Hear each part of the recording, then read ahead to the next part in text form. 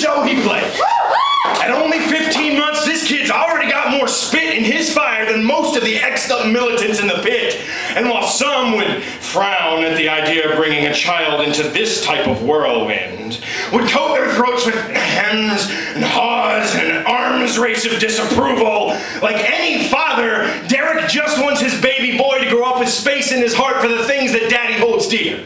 So, while the opening band bludgeons the crowd with chants of unity and brotherhood and other assorted straight-edge cliches, and a floor filled with spin-kicking, sweat-drenched marsh warriors pounds into each other at the speed of escape, son rides piggyback high on daddy's shoulders, half drowning in ear protectors approximately the size of his head, and raises an innocent fist at the sky screaming. Now, at an all-ages punk show, there will be two finely tuned archetypes who will always make an appearance. The young doe-eyed ones. These are kids who just yesterday discovered salvation in drop-tuned power chords, safety in this uniform, the common aesthetic of drug-free pledges, and area codes we etch into our skin like a branded herd. And there's the old fucks. The jaded ones.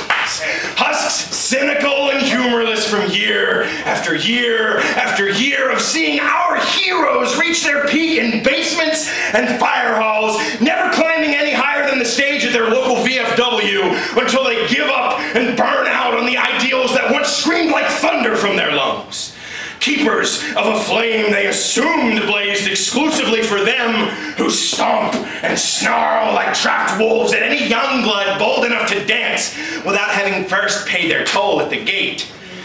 We are dying lions, whose only pride is the stupid claim that we were there from the beginning.